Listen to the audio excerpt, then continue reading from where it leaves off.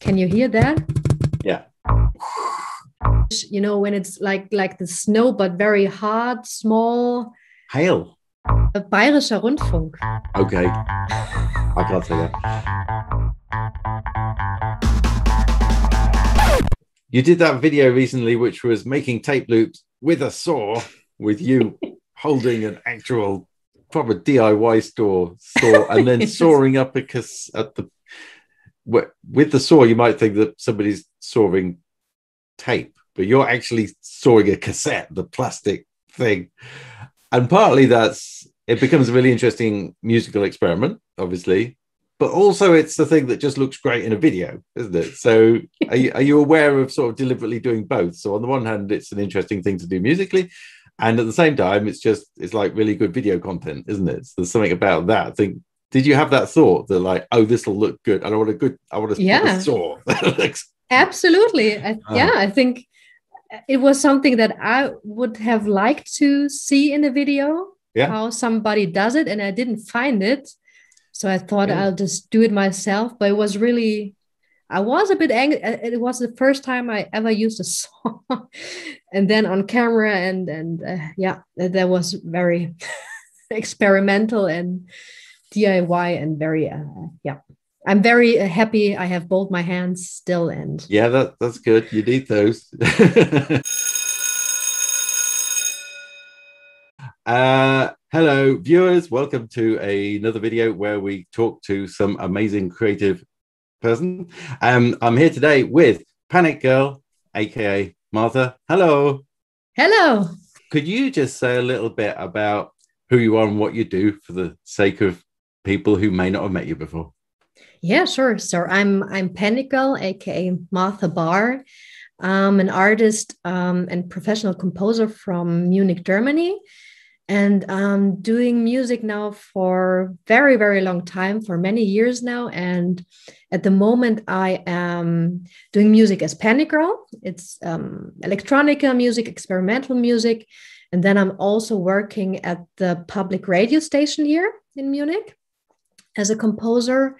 And I'm also writing articles on gear, where I get sent sometimes nice little devices and can test them and then write articles on them. So that's amazing too. So everything has to do with music in my life. Of course. Cool. Do you get to keep the devices? Mostly not.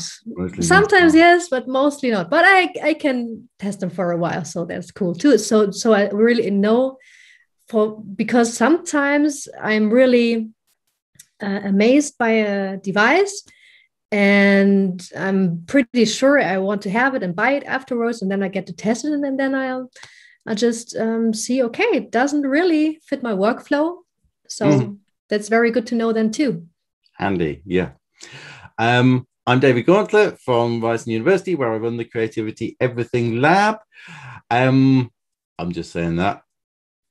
And I came across you, Panic Girl. I think of you as Panic Girl. I can't really call you Martha. That's not your name. Very good. At some point on the internet, as we do.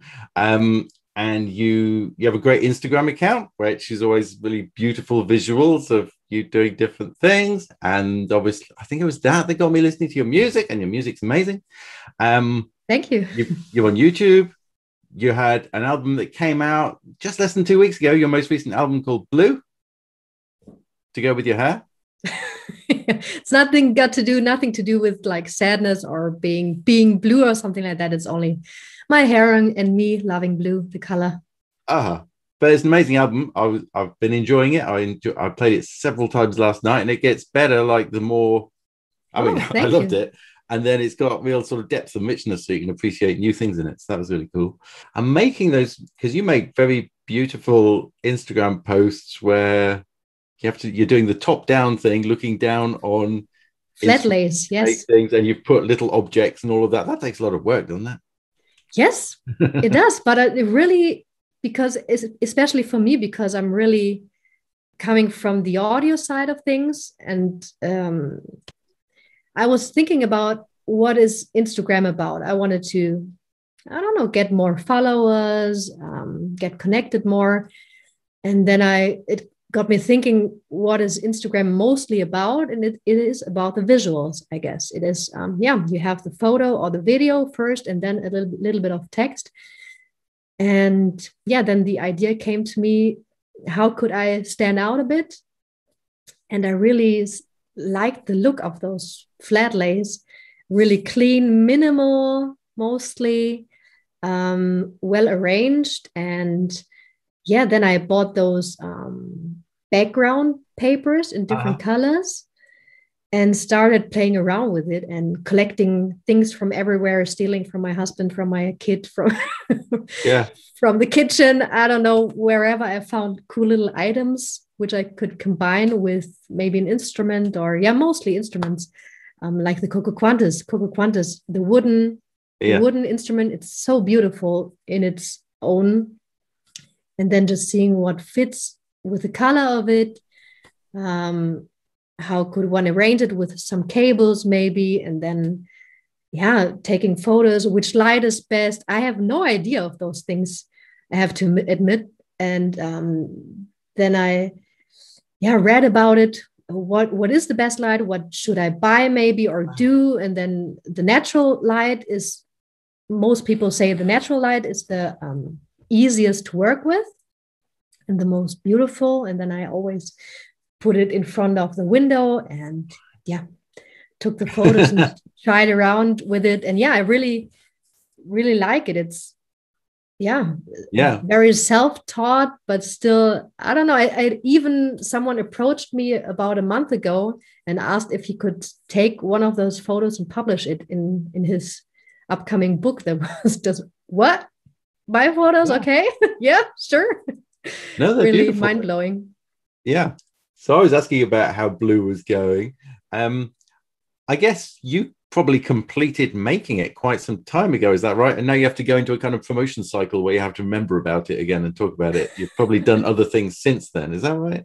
That's right. That's right. Yeah. It's usually, I think, when you finish the tracks as an artist, maybe the mixing side, of course the compositions, then the mixing side of things, and then you get it, you leave it out of your hands, give it to the mastering engineer, and then of course also the whole planning behind it.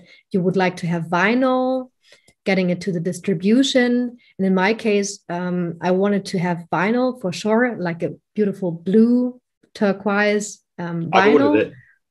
Oh, thank you. And in my case, it was a little bit unfortunate because the production company, the vinyl production company, had to reduce employees because of COVID. So only, I don't know, 2 or 3 people at the same time could work there. So that would slow down production quite a bit. And then they also had a COVID case during the production. That's why it got delayed now for 2 weeks. I hope it will arrive in the next few days. So because of that, I actually wanted to release it around Christmas already, but now it got delayed by 5 months now. Wow. Yeah. But I think that's the case for many artists at the moment. So I worked on my next album already. So okay. Cool. Do you have an idea for that next album? Do you start off with an idea of what the whole thing could be, or do you sort of make a track and make a track and make a track and try to see what's going to work together? Usually I do it the second way you described. So I will just make tracks, track by track, and then see what fits together. But in this case, I have like a theme that is based around the sea and memories, because my father died in December. Yeah. And it's some sort of, how do you say, to remember him? Yeah. Because at that time I really felt like I don't know, how can I make music now? It feels so irrelevant. And then it occurred to me I could make some tracks remembering him. And he loved the sea. He loved sailing. He was sailing very often. He loved blue. So that's very nice too for me. And yeah, the tracks I have already are very delicate, are very bit more melancholic than my usual stuff. I have a ukulele now that I try to record as good as I can because I didn't practice for years, but yeah, I can edit a little bit around with Ableton. And yeah, so I tried to make this like a theme for the next thing. And yeah, that's nice. See how that goes. Yeah, I'm sorry about the circumstances, but it sounds like a lovely concept. Yeah, I hope it works. I have already like 5 almost finished tracks. So, and I really like it's because it's not the vibe is not like you're listening to it and you have to cry immediately. I wouldn't like to do tracks like that, but more like I don't know, light melancholic. So we'll see how that goes. Oh, that sounds like a genre. You've got a new genre there. Maybe. To go back to product, because we were talking about the vinyl and that, you seem to have a good eye for doing stuff. You've got your stickers, you got the artwork for Blue, and then I guess, did you ask the artist that did that to also sort of do parts of it as stickers? Stickers is cool, of course. Is that right? Stickers are so cool. I love stickers. Yes. Yeah, somehow. So I really am lucky with the artist who did the illustration. I think it's very beautiful, and the colors are very beautiful, and the little Eurorack system in the cover, and the little Coco Quantas, and the OP1, and so on. And I didn't know this beforehand, but when she finished the cover, she also sent me the PSD file with all the single elements. That was so cool. I never had that before. I usually got the finished cover as in different file formats, but not with the single details for me to use afterwards. So in this case, she sent me that, and then I made the stickers with some help from other people because I am not good at all this vector and I don't know, editing stuff. Yeah. Cool stickers.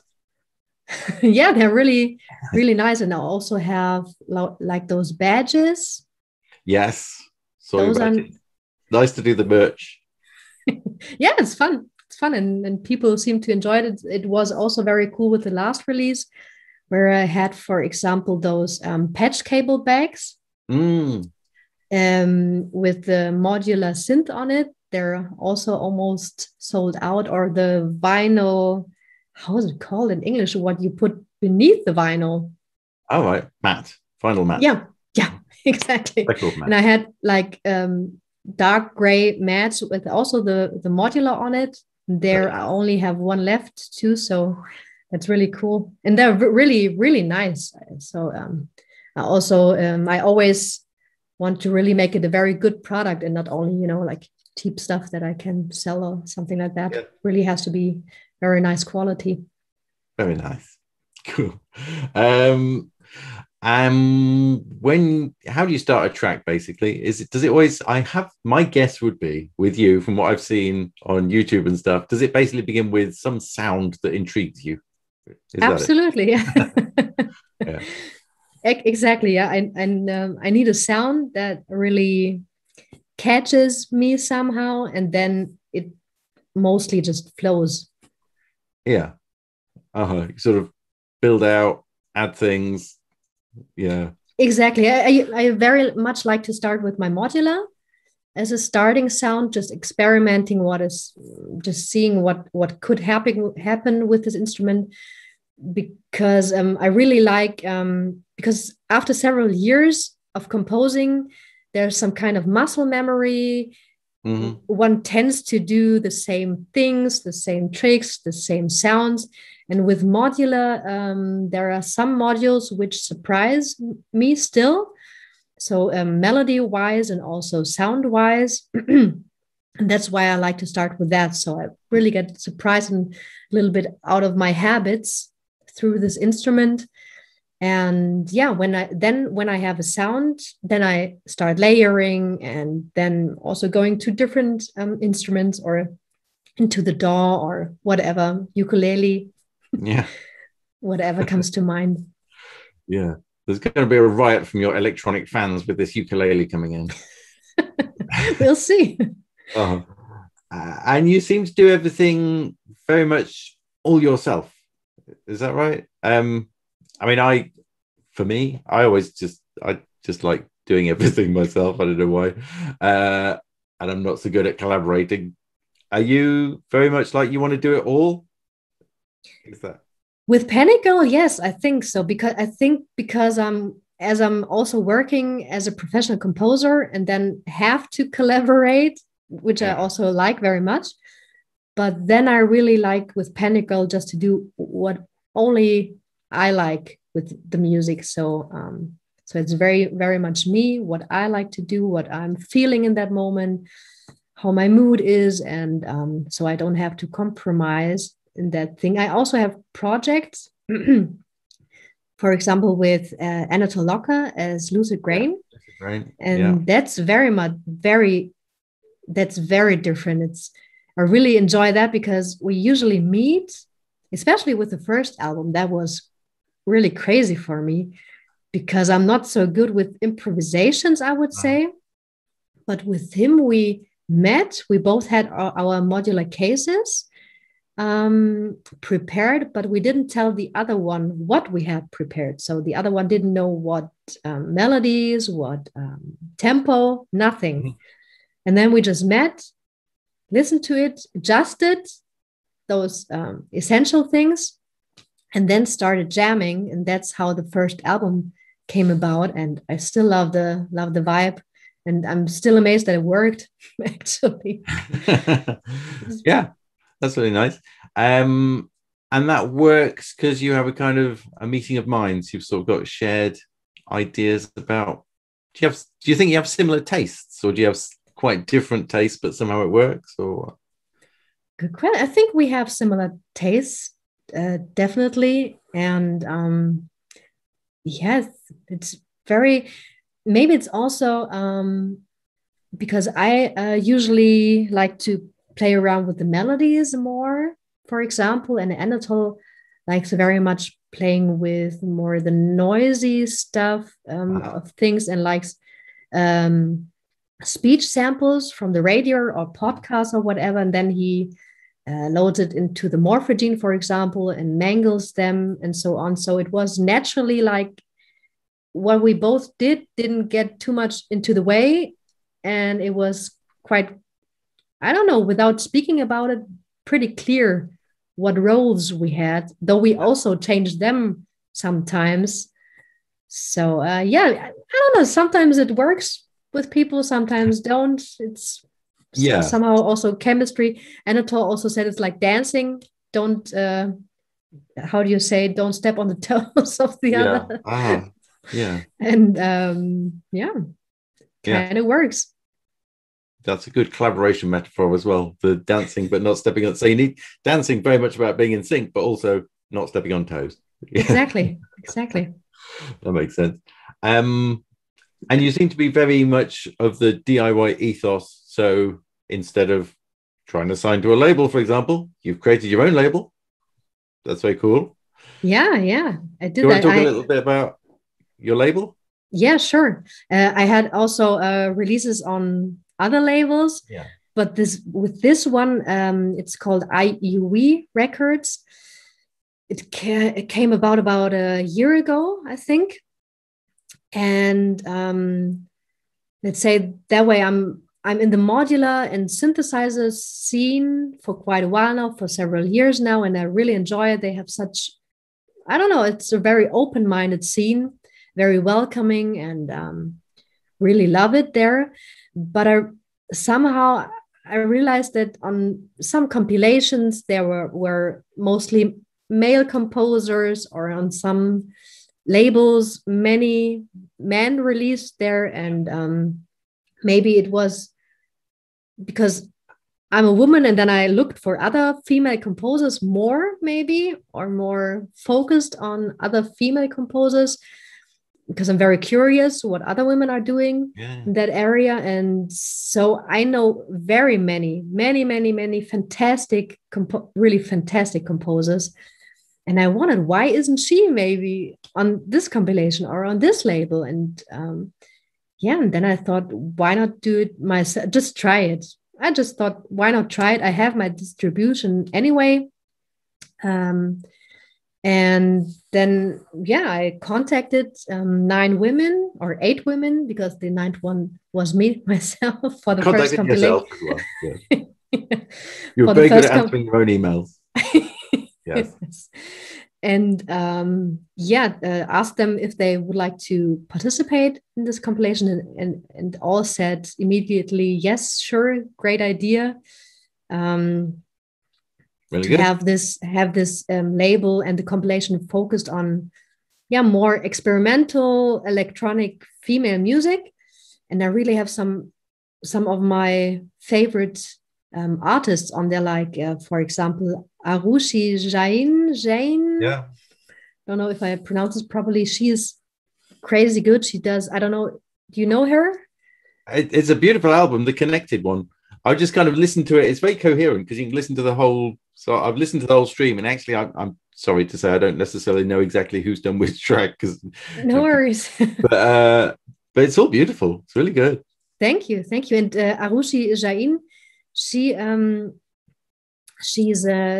comes from India, and she does actually the music from her home interpreted with modular synthesizers. And that sounds so intriguing, different, cool still, and really love her style. And she gets featured everywhere: Ableton, Accelerator, Fact Magazine, and so on and so on. She's amazing. And for example, also Hélène Vogel-Singer from France. Yeah. What she does is she makes beautiful videos. She is looking for abandoned places somewhere in her area. And then she drives there, like one of her videos was in an abandoned castle, like ruins of a castle. And then she puts there her modular, patches it, and her partner does the video of her playing the piece then there. Or she was in many very, very cool buildings, ruins everywhere, tags and stuff, and just crazy good. And she was also on the compilation. Then also like Julia Bonda, she is part of Endorphins, like the modular company, and so on and so on. It's really, really cool. I'm so happy with the compilation, and I'm also working on the second one already. That's and great. have the next release after my album now. Also, it's a modular ambient artist from LA. She's called Margaret Blue, and has a fantastic album waiting to get released soon. Very nice. She's called Margaret Blue. Mm-hmm, yeah. What a coincidence. She's really, her middle name is Blue. That's so cool. I envy her a little bit. People who want to get on your label will be renaming themselves with blue words like blue, teal, turquoise, maybe. Okay, cool. What else do I want to ask you about? One thing, do you I find when, just because we listen to lots of music all the time, whenever I listen to something that I like, my brain sort of, this is me being foolish, but my brain kind of starts thinking, oh, how could I create something like that? And you sort of get attached to things that you hear. And so I find that there's something curious about like what you aim for, because you don't actually want to sound like somebody else, because the good thing is to sound like you. But at the same time, there's quite a draw to like, it'd be great if I could do a thing like that or a thing like that, and you get drawn towards other things. How do you sort of navigate that? Do you deliberately avoid sounding like other people that you admire, or do you sometimes try to make things that sound like people you admire, or do you got any thoughts about that one? Absolutely. I think it's the most normal thing, especially when you start out as an artist, to that you have like idols, musical Yeah, idols, and you want to sound like them. When I started out, I wanted to sound like Massive Attack. Mezzanine was, yeah, I don't know how many times I listened to that album. Geez, 5,000 times, definitely. And yeah, it was way darker when I started out making music for my taste. And then I gradually moved away from that, and yeah, actually wanted to, yeah, like everybody says, you should sound like yourself. But when you listen to that, it always makes so much sense. But what the hell is me? yeah. What does it mean? Hmm. Because you're always influenced by other artists, and I think that's also normal. It just it makes, yeah, it just influences your music. So mostly I know, for example, Bonobo. I love him. I love his Mm. beats, for example, and he uses many toy instruments as well. And I also like doing that. But I also know by now, if even if I try to make a very similar song, it will sound totally different. It will totally sound by now like me. But maybe that's also because I'm now doing music so many years now, and now know how to make it my style. Yeah, But yeah, I think, I don't know. It's also, yeah, like even like how you're what you're wearing. You see other people and you like that, and then you buy a similar, I don't know, uh, shoes or something like that. It's just part of being human yeah, somehow. yeah. Um, And on the one hand, it, as you say, there's that drive to find your own voice and to be distinctive. And of course, you want to be distinctive and not sound like everybody else. But at the same time, everything does already always build on everything else that came before anyway, doesn't it? So it's always going to be a bit exactly. of A both. bit of both, yeah. And then maybe even like the longer you make music, you know what your sound is. Yeah. I also, I don't know, like 2 or 3 years ago, someone said to me, that sounds so like Panicle. And I was, what is that? I didn't, I don't know. And by now, yeah, you get to use to know yourself Yeah. better and better over the years. And it's just, I guess, practice and being patient with oneself, and just keep on doing that. And then you realize what makes your sound. Like, I really love having drums, a little bit sometimes into the hip hop direction, Hmm. with heavy drums on and percussion. I love percussion, adding those, or by now also like noisy instruments, 8-bit style Hmm. cassette tapes, and stuff like that. Maybe it's something different in 5 years, but yeah, I think it's always also the dreamy vibe I add to Yeah. it. How do you keep going? Do you ever face, feeling like, oh, I can't really do this anymore, or do I have to make some more music now, or do you lose confidence, or are you just always making, and I'm usually mostly making, oh, because when I was about 20 years old, I had 1 year where I forced myself every day, really every day, to make music. And uh-huh, that was quite hard, but I wanted to do that. Wanted to have the discipline. I wanted to make music and make good music, and I knew if I wouldn't practice regularly and establish a routine, mm, I wouldn't make it. And then instead of, yeah, I really missed out also on something like some things, like going out sometimes when I didn't have time elsewhere in the day, only in the evening, and so on. And yeah, and then I had also to find out what inspires me, what drives me then to make music. And that was also not always easy to find. But for example, now I know when I'm tired, in a bad mood, something like that, just would rather watch TV or something like that, then I start off with very, very easy tasks. Like I recorded a vocal and maybe just edit out like those mouth noises or something like that. Or I don't know, the easiest thing that I can imagine in that moment. Then I start off with that. And usually starting is the hardest part. Yeah. And then when I started, usually I get creative after all, and all is good. But yeah, the starting point is always very critical. And when I just start with the easiest thing, that makes it way, way better for me, for example. Yeah, that's good advice.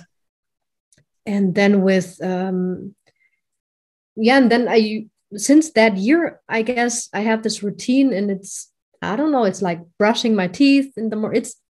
I don't ask myself, do I want to do it? I just do it. I just sit there, and I have so many instruments here, the internet, I don't know, field recordings, millions of sounds out there, millions of kicks, millions of samples, whatever you want to use.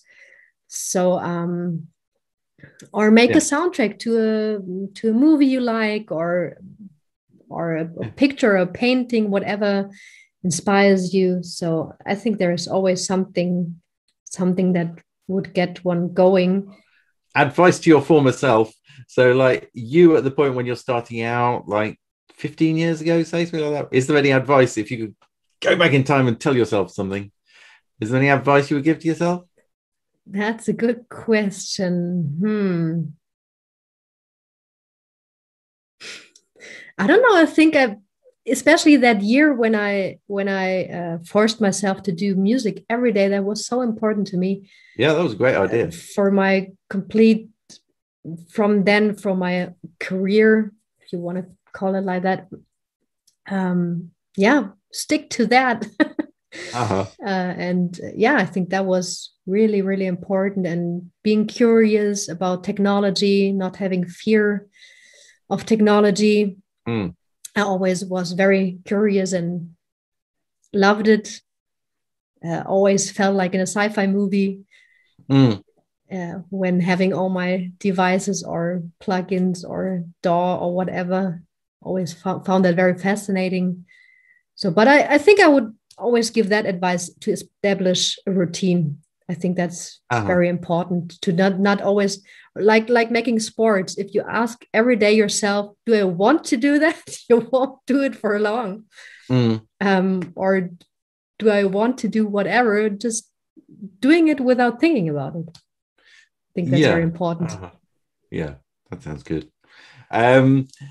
Because we were talking about deliberately choosing things that might be visual when we were talking about doing the thing with the saw and all of that. And in terms of getting your work, on the one hand, making music because you want to make music, that's something you do, that's great. But then there's also the whole side of getting it noticed and getting people to actually pay attention to it, which you've been putting effort into with Instagram, YouTube, things like that. Have you got any advice about what has worked or what has not worked? Or is there anything that seems like a waste of time, or things that you would... And what are your thoughts about how you, for anybody that's interested in learning from you about how to get stuff noticed and out there? Maybe. Maybe. I think one of the most important things is to get your own style, like with music, somehow to find something that is fun to you, that you really enjoy doing. I love doing those flat lays so much. And something that maybe no one is doing, or not so many are doing, and that, it's just fun to you. And also being, how do you say, consistent, like not doing this 1 week and then changing it for another week and then changing it again. So to be a bit patient also, because I love, for example, profiles on Instagram where I go to their site and there's just one style all over when you swipe up all those posts. Like there are some tape loop artists that I really love, and you just look at all those posts and videos or photos, They have all the same style. That's Yeah. just beautiful to look at. So that's, I think, very important to have a consistent style, unique to yourself, and stick to it for a while, not just changing it over again every month or so, because those things need time just to develop for oneself, Yeah. to get better at it, and also for the people to see, okay, she does it more often now. It's cool. I want to see more of that. Yeah. Yeah, maybe that. Yeah, for sure. That's really good. Thank you. Okay. Thank you so much for joining us. And this is really great to Thanks. talk to you. I love all your work. And it's really nice to hang out for a little bit and talk about this stuff. Yeah, it was very much fun. Thank you. Thank you for having me. Cool. That's good. Thank you.